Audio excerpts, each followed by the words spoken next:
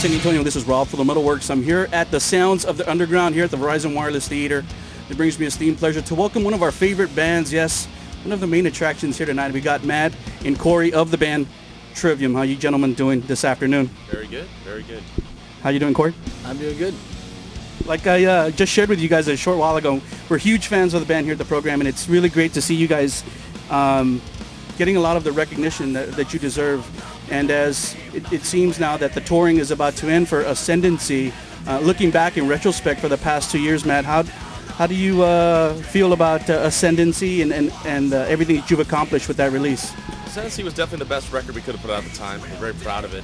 It's done a lot of good. I mean, we've been touring for it even 2 years before it ever came out, or a year and a half before it ever came out. So finally, everywhere we go now, whether it's North America or it's Europe or it's wherever, everyone knows the words, everyone knows the songs, at least our fans, I mean by everyone, and that's all that matters. And you know, things went really well for it, and now it's time to step it up and take things as we look forward now, the word's already out about your upcoming release, the Crusade.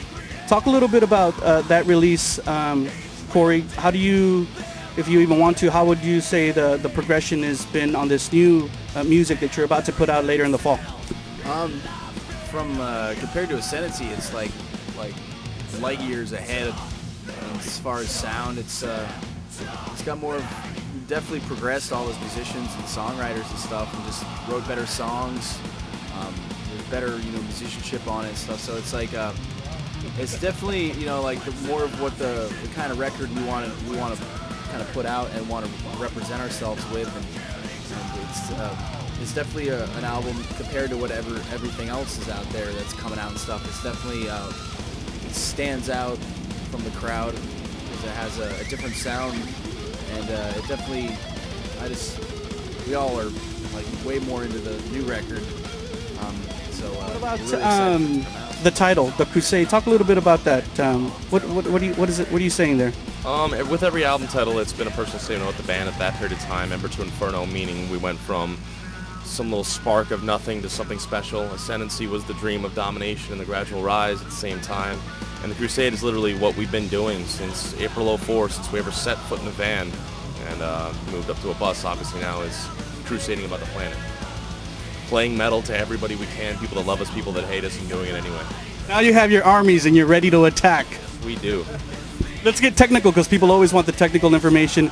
Who turned the knobs on this CD? On the new CD, are you already done recording it? When will it be out? Things like that. It's done. Comes out October 10th of this year. It's coming on Roadrunner Records. Trivium produced it. Jason Sukoff co-produced it. Mark Lewis engineered it. Colin Richardson mixed it. Ted Jensen mastered it. So that's, yeah, there you go. Nutshell. We're, as a regional program, we really dig on the videos. Your videos, the new one, Dying Mars, has gotten a lot of acclaim here at the program. Still like doing videos? Will there be any new video work coming out, or you still think they're as relevant as they used to be? Well, for this, we definitely got some videos in the works for this one. We haven't done anything yet for the new record, but I know like in a couple weeks, I guess, we're doing 2 videos at the same time. So I'm not really sure how that works as far as where it's coming out or whatever, but we're gonna, just because we're on tour so much, we're kind of banging out 2 videos at the same time. And it's videos are still cool because it's it gives a visual representation of the band and the song, and people don't know much about the band, they can kind of see what the band's like, and you can put off, like really set in people's mind like an image of the band, or something like that. So it's definitely a good thing. Instead of just hearing the song, you get something to look at. So I definitely think, and also with all the metal shows and stuff they got on TV, it's another kind of media outlet. Let's talk about Sounds of the Underground. How's this tour been treating you guys? What do you feel you're accomplishing on this tour? How do you like being part of this kind of like big touring family? It's really good. I mean, as opposed to other summer tours that exist that tour North America, this one's a little better, I feel, because it's more about the band. It's not really, you don't have to feel thankful that you're on the tour. This is more just, this is about the bands that are on it. All the bands are cool, the vibes are good.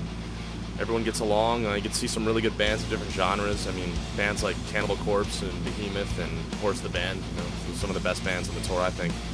And it's just a really good experience. I mean, it's friendly, it's laid back, it's not all strict and weird and annoying. It's just a little odd. How long of a set do you guys get? We get 30 minutes, which is a little short. Wish we can get more, but leaves us. Barely, I try to. But it leaves the fans wanting more. And we'll be back in October for a headlining tour. Let's, as we talk about your headlining tour, I also heard that probably, I don't know if it's before that or after that, I read on your site that you guys are going to have an opening slot with Made in Europe. When I read that, I was like, wow, that's, I mean, I can just imagine how you guys feel about that. Yeah, it's that's actually November, December, right after our headlining tour. So that's gonna be amazing because, you know, we're all big fans of Maiden, and they're one of like the biggest and best metal bands ever. Very influential, and it's just you know, really, you know, honor for us to like be able to, you know, play in front of their crowd and kind of like and do that. And also it's cool because, you know, we're all big fans that we get to go out there, play in front of their crowd, and try to win over some new fans. And also, you know, we get to be fans as well because every night you get like the best spot in the house to watch Maiden. So it's going to be a great tour, and it's definitely looking forward to it. Talk a little bit about the success now. I mean, it's really kind of seems like it's come full circle a little bit, at least at this stage in your career. How do you feel about where you're at right now? It's amazing. I mean, we always knew things would pick up. We just didn't know when. And it finally seems like everything's in a place and everywhere's picking up at the same time. I mean, you know, Europe was kind of trailing behind the U.S. a little while ago, but we just did Europe and sold out a bunch of club gigs in Germany, and now we're really big there. So now the U.S. has to catch up to that, but the U.K. is enormous, and we're gold there, and blah, blah, blah, blah, blah. It's just really good, but we're looking for the next level. I mean, we're looking to do our own arenas someday. We're at a good level right now, you know, where we've, you know, achieved a lot, but it's like, you know, there's, as far as we're concerned, you know, we're not even like close to where, you know, we want to be. So, you know, we're still working hard, touring and stuff. So hopefully, you know, this time next year it'll be at a totally, completely, you know, bigger level than it is now.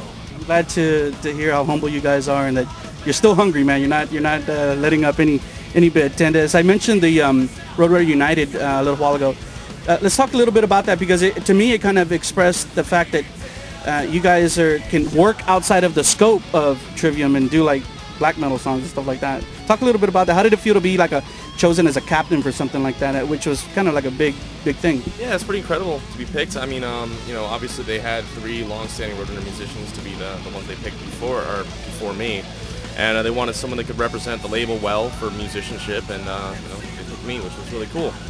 And it was a great experience. It just went by so quick I barely got to think about it. I had 10 days to write the songs, 10 days to record, and it was done. But me and Corey had a blast on that King Diamond track. And any last words for the people out there in San Antonio? Anything we missed? Anything you want to share?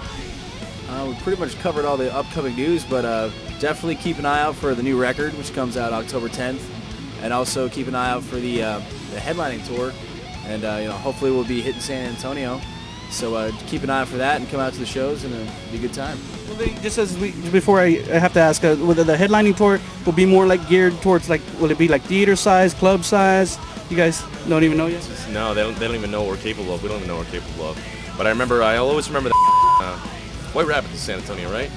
The last White Rabbit show was one of the best shows we've ever had in the U.S. So hopefully they'll top it today or ever. Yeah, it's hot as The crowd was incredible. The crowd was good. Any last words from you?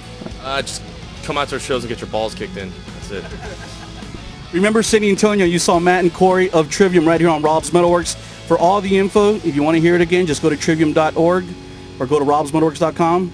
You saw the band right here only on ROBBS.